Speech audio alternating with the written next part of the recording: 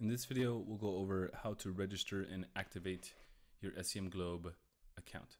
So if I'm on the website, I can click on login and you'll be headed to the application main screen where you can register or log in. So if I already have a prepaid or a demo account, I can click on the big blue register button and I can register and activate my account. If I already have an account, I can log in, but we'll revisit that. So I'm going to click on register and then I'm going to fill out the information. So I'm going to enter my first and last name, and the email has to be the email that is associated with the account that was given to you if you have a demo account. If not, if you're purchasing a new one, just enter your email, give yourself a password, and confirm all this information just like you would in any other account.